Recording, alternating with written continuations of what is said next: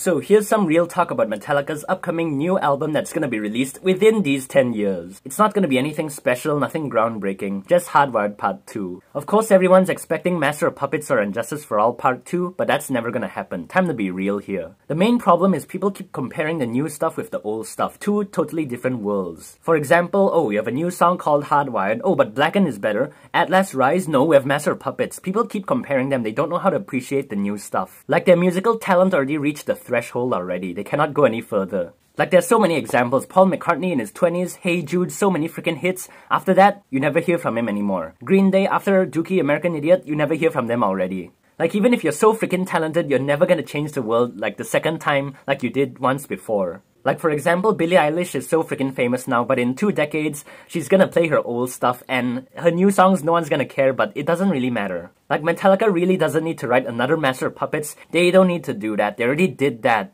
Back in 2014, I had this kind of mindset. I was hoping the new Metallica album will be like Master of Puppets. It's so freaking influential, changes the world, sells millions of copies, but that's never gonna happen. It's time to face the truth. Don't compare the new stuff with the old stuff. Just appreciate the new stuff. If it's not as good as the old stuff, it really freaking doesn't matter. There's a million other bands to listen to. Just be grateful they're still here making the music they want to make. And just be grateful for how many things they accomplished not only in music but so many other things. I mean, they've freaking played around the world already, Rock and Roll Hall of Fame, playing sold-out shows every night. They've been doing what they love for 40 years. Isn't that enough already? If you keep wanting more, you'll never be satisfied. The summary, be grateful, stop complaining, and that's it.